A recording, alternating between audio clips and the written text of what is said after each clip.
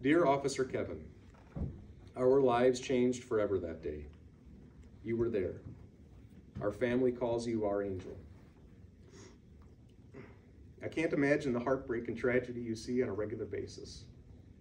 I'm sure that day was just another day at the office for you. I came home from work and found my husband had just taken his own life.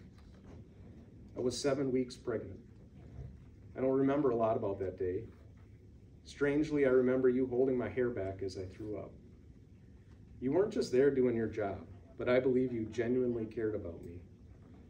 Thank you for your service and dedication. You have a tremendously difficult job and you excel at it.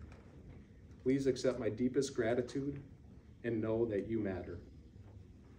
This letter was written 18 months after that incident occurred.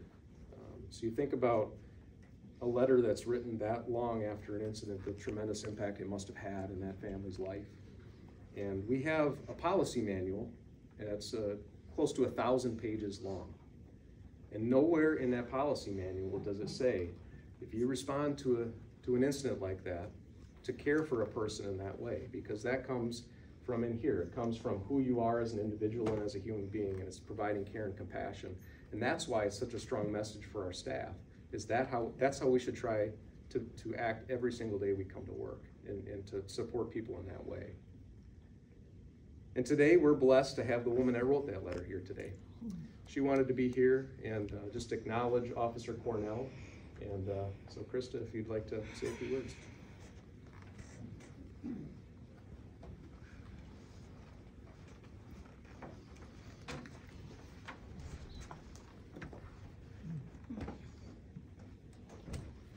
I'm going to try and get through this.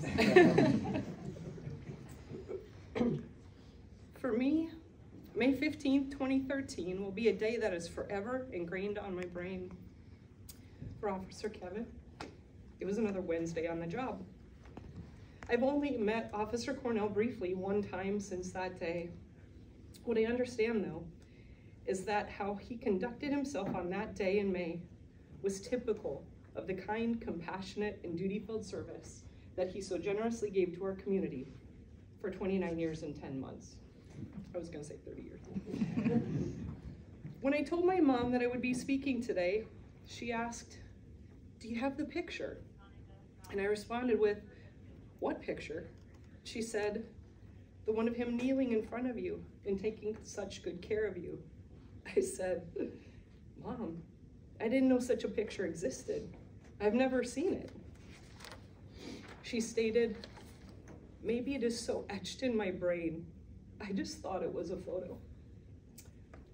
They say that people come into your life for a reason, season, or a lifetime. I thank the Lord that Officer Kevin was one of those people who was there for a reason.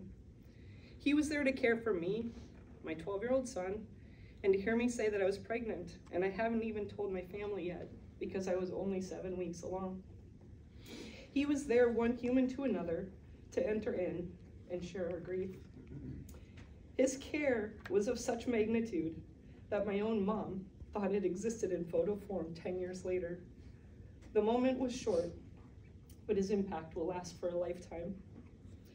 About a year and a half after that day, I was sending Christmas cards, and it was laid upon my heart to send Officer Kevin a follow-up to thank him for all that he had done.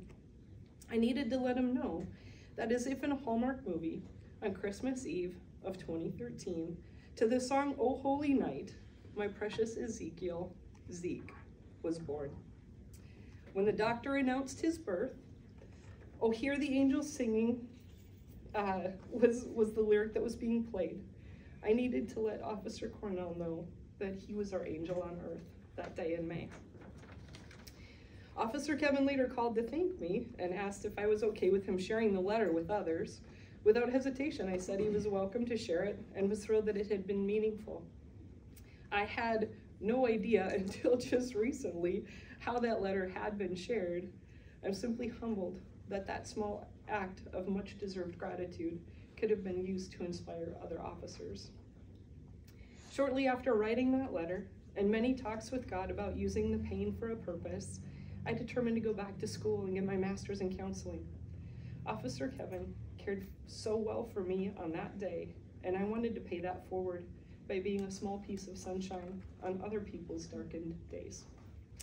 I've been working as a licensed professional counselor now for 6 years, and I know in my heart that there's no other career for me that could have ever been this rewarding.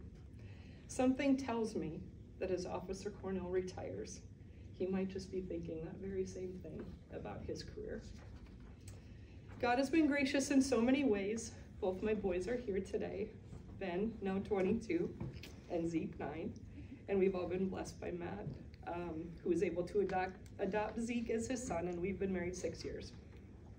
When I was asked if I wanted to share a few words today, I knew I wanted to speak about hope, impact, kindness, inspiration, and making a difference.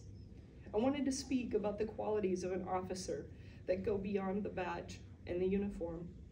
I wanted to speak about my family angel on May 15th, Officer Kevin. We're praying God's richest blessings as you move forward on your next endeavors in life. May it be filled with all the qualities that you bring to others. And if that photo ever surfaces, I'll be sure to send it to you along with a copy of my yearly Christmas letters, as now you are permanently on my list.